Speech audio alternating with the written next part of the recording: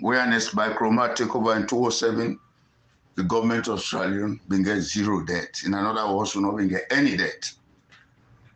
Yes. But again, before Ernest by Chroma take over again in 2007, there was a report that came out again, and that report came out from the USAID. And I've been the report on the economy of Sierra Leone. Now, this is a state on that report there. They say World Economic Expert and I'm baffled at the economic growth of Sierra Leone, and especially with Sierra Leone as a post-war country. What do they mean by Sierra Leone was just coming from war?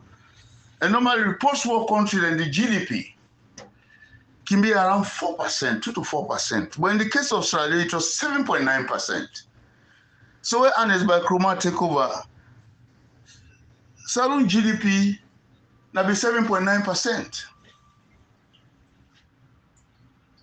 Which is